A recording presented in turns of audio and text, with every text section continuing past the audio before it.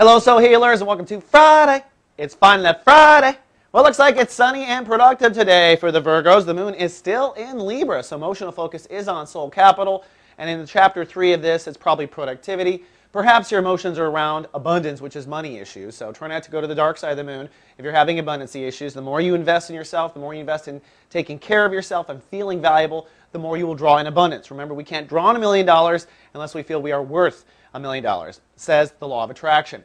Then over the weekend, there's a chance of some mind games. Just want to throw it out there to you. The moon is moving into Scorpio, so you'll be chatty or pensive or both, right? Pensiveness is us being chatty in our brain. But this weekend is a great weekend to get to the bottom of certain things, to really work through your emotions about a certain someone or a certain topic that's going on in your life. This is the best weekend to talk to your best friend, to talk to your therapist, to journal, to blog. It's really about emotions and intellect and how they intersect. And that's what will be going on Saturday and Sunday for the Virgos. Then also, over the weekend, the sun moves into chapter 3 of Sun in Sagittarius. That means it's now time when we get back to light cast this new foundation.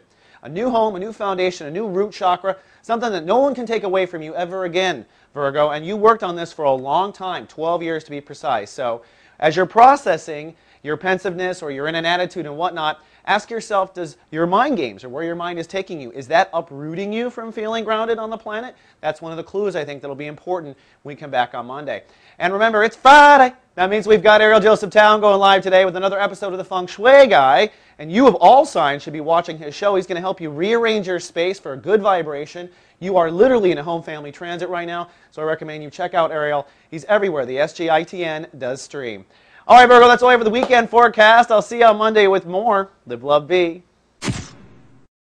So